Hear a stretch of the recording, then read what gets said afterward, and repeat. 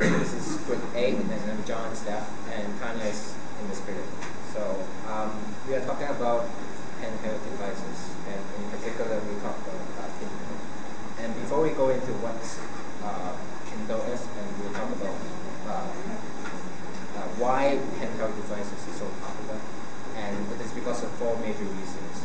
First of all, it is entertaining. I think most of the people who bought iPad 2 is for entertainment purposes, for gaming purpose. And I myself have like NDS and PSP, probably that's why it is so popular, and it is convenient, portable, and also it's effective too. I myself use a smartphone. It's good for checking emails and stalking on people. And also, because information changes very fast, and you have a handheld device, so you get to update yourself really easy. And what's the definitions of handheld devices? And it's a portable device that which provides immediate output responses.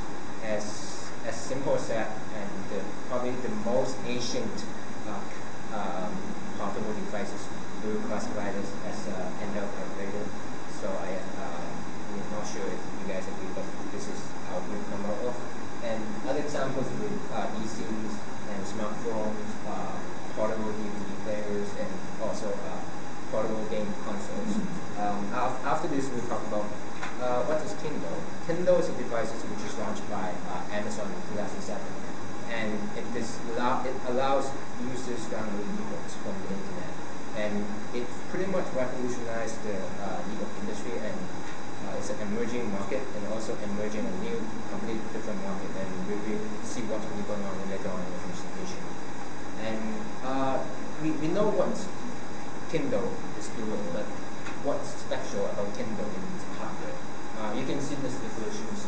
There's four different components, and which, if we sum up the 4 components, it's going to be Kindle.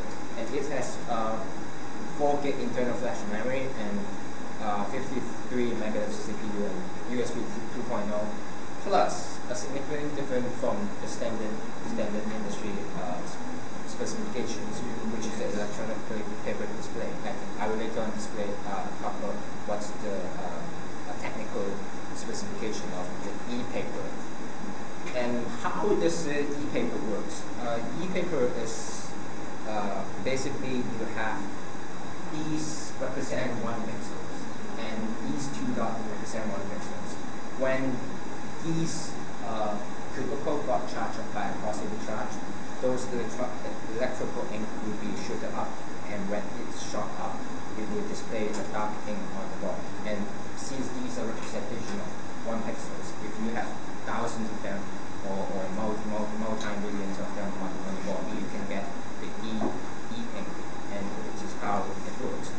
And what we have learned in the ELEC001, it's just a joke here. It's in Kindle. First of all, we have coding for digital communications. We have those, when ebooks are downloaded from the internet, it got decrypted and also encrypted by the Wi-Fi communication channel. And second of all, we have storage and decoding. And last but not least is the digital system and logic, because we have those huge circuits, ICs, and these are major things that we learn in ELEC001. And next we'll talk about the future trend and what will be revolutionizing the industry.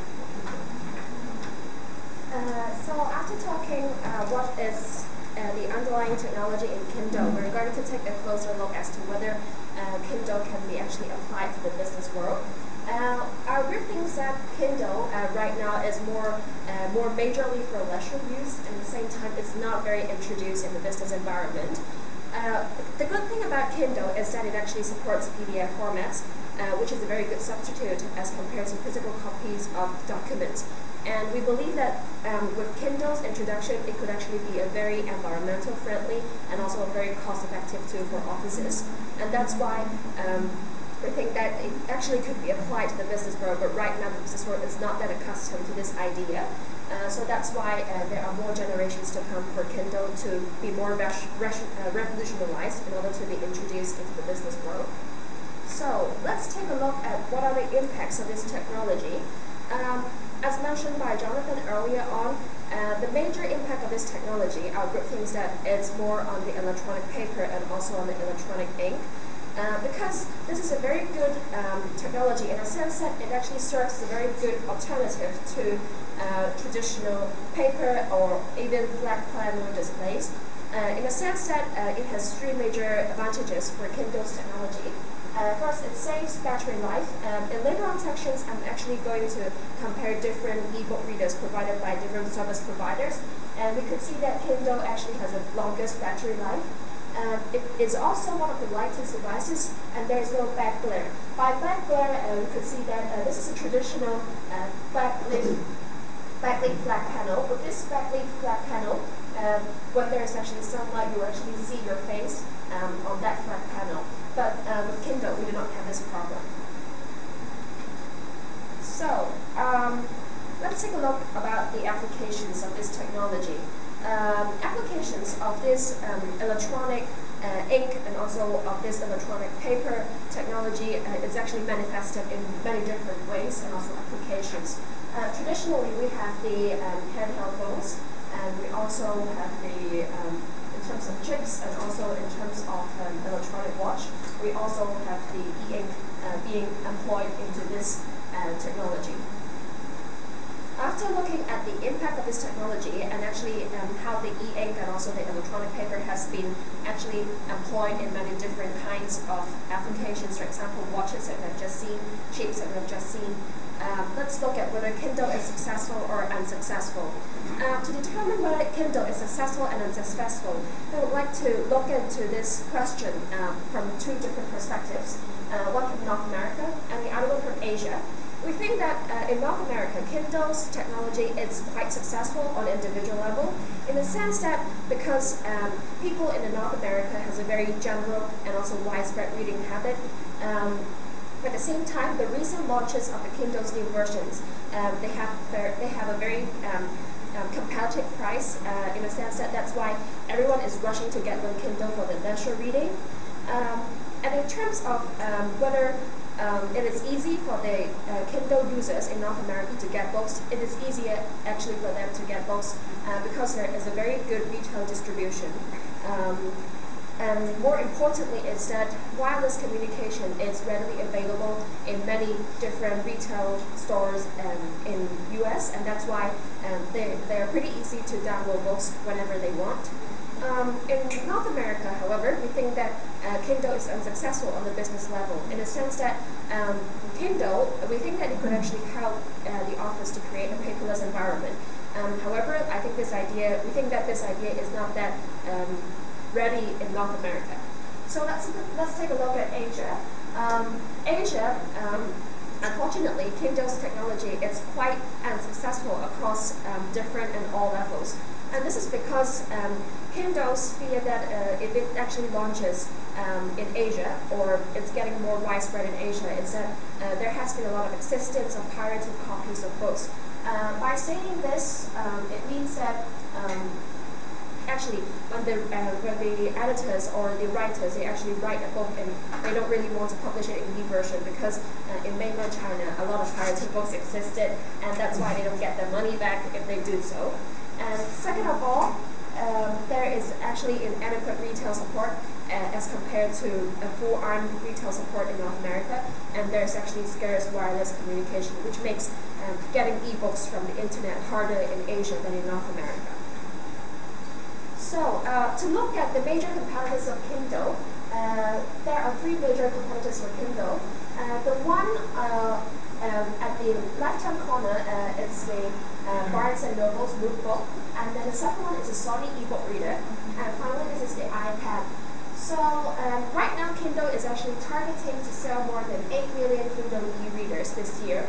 So we wonder if this statistics is really that justified. So we actually take a look into the comparison between these three major competitors for Kindle. Well, I have to stress here that we're not doing a marketing campaign for Kindle, but in a sense that we compare Amazon Kindle, Barnes & Noble Nook, and also Sony Reader in different aspects. Particularly, we would now like to take a closer look at the resolution. In terms of resolution, both Amazon Kindle and Sony ebook reader actually outperforms to the Barnes & Noble Nook. And more importantly for the Kindle ebook is that it actually has a very good e-ink and also a very good network support. And that's why whenever there is actually network support, books can be readily available and downloaded. Whereas Barnes & Noble Nook and also Sony ebook is not that good in terms of wireless communications and also in terms of ease of access to the ebooks.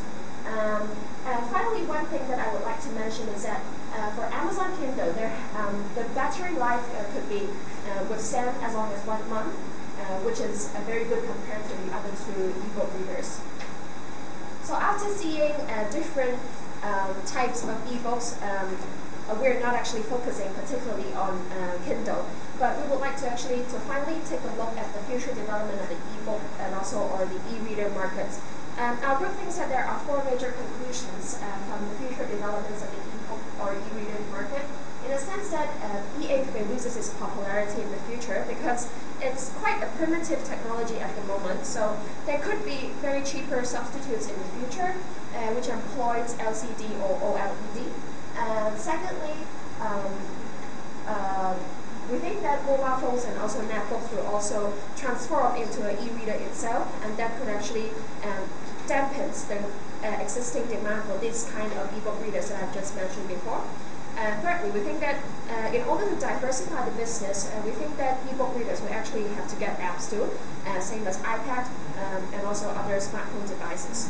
And finally, as mentioned earlier on, we have to talk about that Asia doesn't have a very good, successful Kindle development. But we think that in the future, China, India, Brazil, and the European nations will actually propel global growth because of the emerging wealth from China and particularly in the Asian countries. But in any sense, US will now still remain the biggest market.